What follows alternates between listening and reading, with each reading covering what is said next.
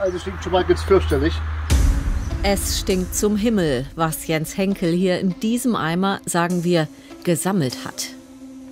Fliegenkadaver über Fliegenkadaver, die Ausbeute von nur 2 Wochen in einem Eimer mit Fliegenlockstoff. Heute leert er sie vor unseren Augen aus. Dann noch diverse andere Varianten von Fliegenfallen. Das ging 8 Jahre lang so. Und trotzdem, sein Garten konnte Jens Henkel nicht mehr nutzen.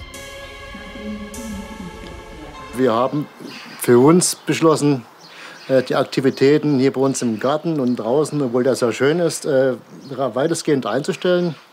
Wir beschränken uns im Moment auf Schutzmaßnahmen im Haus, damit wir noch einigermaßen im Haus leben können und kochen können. An den Wochenenden ziehen wir es vor, Freunde, Bekannte zu besuchen und nicht mehr hier zu sein. Diese Kompostierungsanlage in Gründau, lieblos in der Nähe der Wohnhäuser, soll schuld sein an der Fliegenplage. Jens Henkel und andere Betroffene wenden sich an Behörden und Medien. Auch wir haben mehrfach berichtet. Und plötzlich, am Wochenende, gibt es eine Wende. Die Ereignisse haben sich relativ schnell überschlagen, nachdem verschiedene Medien sich eingeschaltet haben.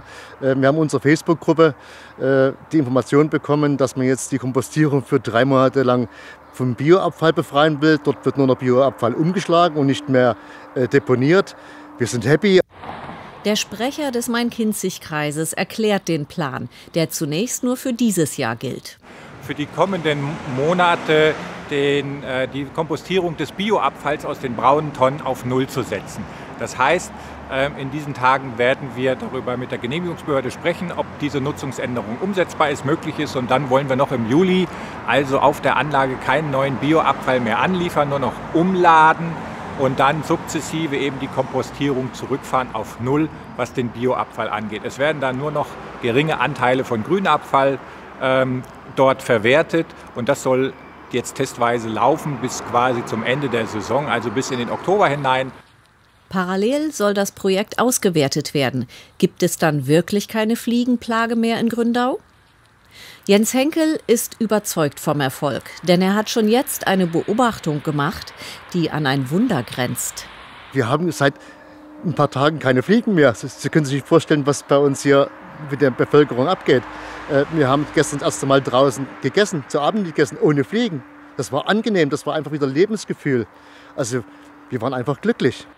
Erklären kann das bisher keiner.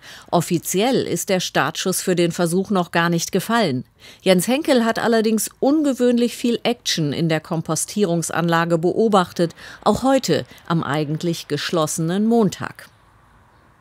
Wir drücken ganz fest die Daumen, dass es das wirklich war mit der Fliegenplage und dass das Leben auch im Garten wieder Spaß macht.